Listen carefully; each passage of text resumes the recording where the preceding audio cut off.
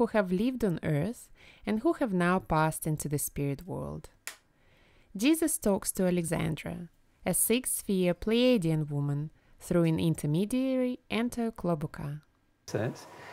And the only way to progress beyond that point is to actually involve God in your progression. And God isn't you. God's not you. God is a being who created you. And that has been a challenge to accept that. Yep. And then the real challenge is actually not just accepting that, but actually entering a personal relationship with that God. And that's where many of us have had numerous discussions. Yes. And any amount of discussions don't enter you with a relationship with God. Have you found that? Well, this is a conundrum. Yes. We don't understand whether it's true or not. Like, yes. we haven't been able to verify this. And you will not be able to verify it unless you do one or two primary things. Okay.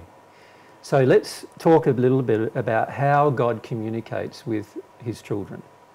So you and I are both God's children. Yes. And it's very important, if we're ever going to have a relationship with God, that we learn how to communicate with God. Does that make sense? Mm-hmm.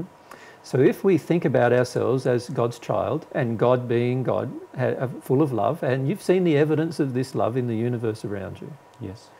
So once you see this evidence of love, you saw the evidence of love, the fact that although you haven't met Ammon and Aman, the first human couple, Adam and Eve, you've heard that they arrived on earth in a sixth sphere condition, the condition you are in now, and they somehow lost that condition. Yeah. And the question is, how did they lose that condition? It's an interesting question. I've been focused on the question of how to achieve the status that they were actually in. Yes, but you've already done that. Yes. And yet you're not in the position where you're communicating with God, and you're also not in the position where you've progressed beyond the sixth dimension. Okay. So were Adam and Eve communicating to God whilst they were They were offered the chance to, yes. Right. And they rejected it.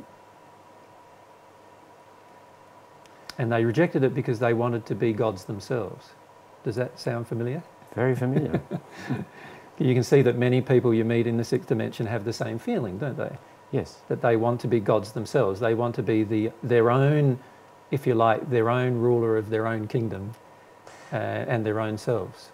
Would you be able to explain why that is the case? I mean, is it simply because we've been taught that belief system, or...? No, because Ammon and Aman were not taught that belief system. So it's a belief system that you can allow to actually be, you can encourage it within yourself, and eventually you can act upon that belief system and withdraw from God, which is what Ammon and Aman did. But they had an offer, you said, from God. They did. And you've had an offer for the last 2,000 years available to you as well, without knowing. Does that make sense? I don't know how that's possible, but yes. I'd like to know. Yeah. So what I would like to explain first is how they lost it. How Yes. they lost their offer, if you like, of that, receiving that love. They decided they wanted to be gods themselves. So they decided they wanted to act independently of God's laws and independently of God's love. Why would that be the case? Well, they decided that they could be God themselves. So they decided that they didn't need God, that they could become the same as God in power and glory. Yeah, and I've always wondered about that. We're made in the image of God. They decided to make that effort to become gods themselves. And in the process of doing that, they rejected God's love, which would have been the only thing possible to make them progress. So what happened is they regressed. And so the fifth dimension was created, the fourth dimension was created, and within just a few hundred years, eventually the first dimension was created, because the laws of God allow for the creation of these dimensions. I see. So the laws of God are a structure, if you like, a structure in which all of the universe, including the human soul, lives. And the laws allow for the creation of universes, depending on the condition of the individual. And if the condition of the individual regresses in love, then a lower dimension is created. And you've examined the lowest dimensions. It's been some time since you've been to the first dimension, but you've examined them. You can see the horror even that exists in some dimensions. And we've felt that we've been a part of that. That as mankind, humanity, we've created that. Yes, and that is true, we have, but But if we look at it truthfully, we can see that actually we didn't need to. We decided to do it because we wanted to become gods. In other words, we wanted to be our own rulers of ourselves, and we wanted to ignore all of God's laws and all of God's principles of love. And this is the main reason why we created those darker dimensions. Does that make sense? Yes. Now, in the first century, God offered the gift of God's love again. And when I was in the first century, I recognised that offer, and I became the first person, but not the only person, to accept that offer. What did you recognise? I recognised that God had a personal love for us, and that God wanted us to feel this love, but we had to open up emotionally in order to feel the love. So what I realised was that it wasn't an intellectual process. It was an emotional process that I had to go through. Does that make sense? Love is an emotion, and as such, it's an emotional process that you need to go through with God in order to receive God's love. And what I recognised is that I had to go through an emotional process, and that God wanted me to go through this emotional process. It was just whether I was willing to go through it or not as to whether I would do it. In other words, it was my exercise of my own will that determined whether I would take the offer that God had offered me. See, that to me is very difficult to understand. But I'm feeling certain other things, which is conflicting my thought process. Yeah. Perhaps you can firstly tell me why it's difficult to understand, and then we can focus a little bit on the emotions you feel that conflict with your thoughts. You need to exercise your free will in order to feel, to take any action. Correct. So you would have had to have your free will exercised to feel this possibility of receiving a love from God. Correct. I had to make that decision myself.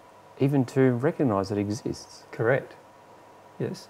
I had the fortunate introduction to the earth in the first century, in that my parents were open to emotion to a certain degree, and then as soon as I was born, God assisted me through this process by just removing the low self-worth that I had from my parents. And that helped me recognise when God was offering me something. Does that make sense? I understand. And God done that because God had to do it with someone. And I'm supposing God would have done it with anyone. It just turned out that I was open to that process, and so I undertook the development that God was offering me at the time. Does that make sense?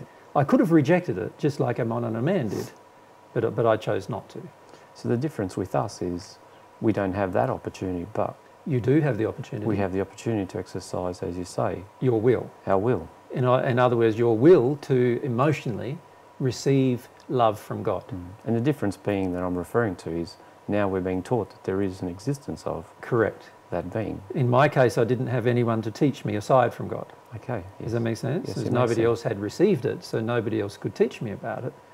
But all I had to do is I had to let go where God led me, and eventually I learned that it was a possibility. So in my teenage years in the first century, I learnt that it was a possibility for me to receive this love, and so I asked for it.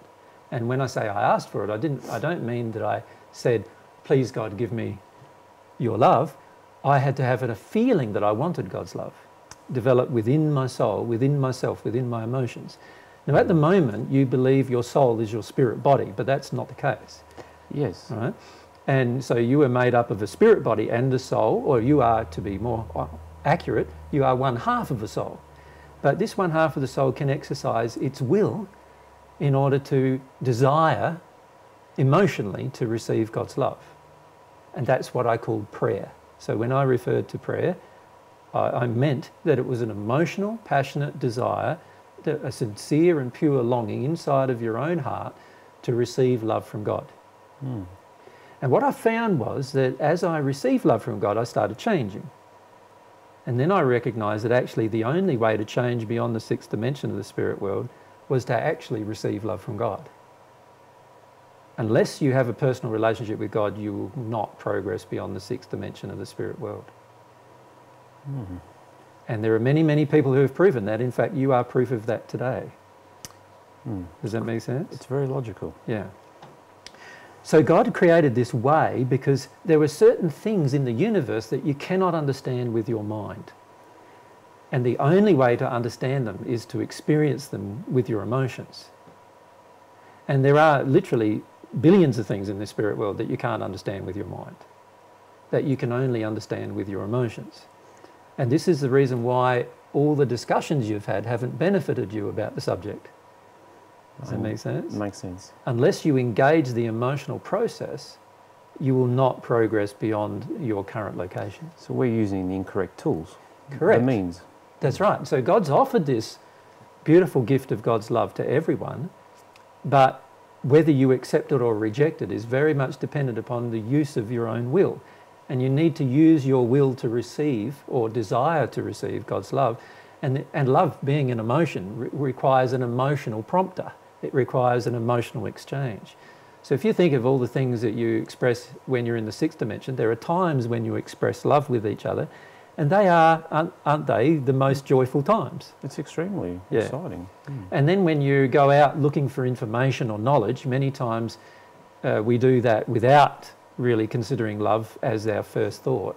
And as a result, that's not quite as joyful generally as having interactions with other people in the sixth dimension that are based around love. And this is how you learnt that love was important. This is how you learnt to develop your own love. And what I'm suggesting to you is that you have developed your own love to the pinnacle of your own creation now, and without God you cannot develop your love further. And the illustration I frequently used with other people all the way through the last 2,000 years is this illustration that a water course cannot flow higher than its source. So if the source is the natural human love that comes from inside of a human, then the love that is ever flowing out of that person cannot ever be higher than the pinnacle of the natural love inside of the human. So is that the level of emotional sensitivity we have within us? No, it's more to do with the amount of love that you have within you that is naturally expressed from you to other people. And to express love does require emotional sensitivity, but it also requires desire for you to love another. It requires, a passion for the other person or for the thing you're loving. It requires a number of things besides just emotional sensitivity. Yeah. But at some point, the natural love that's inside the human reaches a certain point and it can't progress anymore because there's no love that's any higher that can come from another human or another being outside of that human in order for the love to raise to a higher condition.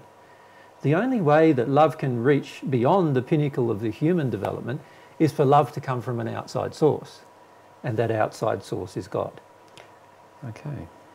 And I learnt that this outside source wanted to love me, and all God wanted was for me to be open to receiving this love, but it required that I was allowed myself to be emotionally sensitive. In other words, it required that I allowed myself to feel emotions and release emotions of error or emotions that were unloving from myself by experiencing them, and embrace the emotions that were loving from God. So what was the essence of that drove your free will to desire more of that? Well, I've always thought this, and this is, I feel, a pretty logical thing to think, but I realise that not many people historically have ever thought it. But the way I thought was this: I could spend all of my life examining the creation to learn about things, or I could connect directly with the person who created all of those things and find out about them that way. And I logically thought that it would make more sense to connect with the person who created everything and have that person tell me about everything than it would be to go around having to experiment about everything to discover it all myself. In a way, I believe that, but I guess I was talking to the wrong person. Yeah. So if you think about how you've learned up to this point, you've learned by listening to others, right? And all I'm suggesting is, instead of listening to others who can only develop you to a certain point if they have not received God's love, you are better off listening to God. Because God's your creator. God wants to have a relationship with you. It's just whether you desire the relationship in return. Now, what's happened is that the spirits who I talked to 4 or 5 years ago in your company, they did desire to make that experiment. So they took the chance to take that experiment and run with it. And as a result, they found that they received some of God's love, and they started understanding new things that they didn't understand before. Okay. And as a result, they progressed to different dimensions where you can't go at the moment. Does that make sense? Yes. And because of their progression and their interest in such progression, their focus became more about their development of their relationship with God than it became to understand God's creation. And what they found was that because they developed their relationship with God first, all the other knowledge got added to them in a much more rapid way, because God was telling them through this relationship how everything else worked. And that's what I meant in the first century when I said, seek first God's kingdom, or seek first God's love, and all these other things will be added to you. Does that make sense? Yes. So what I'm suggesting to you is that you undertake the same experiments that your friends undertook 4 years ago. So what did they find in God's kingdom? Well, may I say something at this point? You're going to ask a series of questions. I have too many questions, I guess. And you want to ask those questions because you want to know the answers before you take the experiment. And my suggestion is to do it the other way around now. To do the experiment and then see what happens. You are aware there's many groups where we all meet and we talk about this. And all of you have what I would classify as fear about undertaking experiments. and yet You don't call it fear. we don't call that fear. You say, unless we can see the positive result of doing it, then there's no point in doing it. But to be frank with you, you've already seen the positive results with the visitors that have come to you just now during this conversation. We have. So you are seeing the positive results, and yet you're still not undertaking the experiment. And so there has to be a reason why. Does that make sense? Like, to claim that you've got to see positive results first before you undertake the experiment, or logically analyse that there may be positive results, and then not undertake the experiment when you have positive results given to you, it means that you're fooling yourself somehow. I'll be truthful. Yeah. I do want some sort of surety. Yes. What's the surety you want? What is it that you want before you start? I won't be harmed. That you won't be harmed. Why are you worried about being harmed? It's been many, many years since you've ever been harmed. That's why I say I'm being conflicted. Yeah.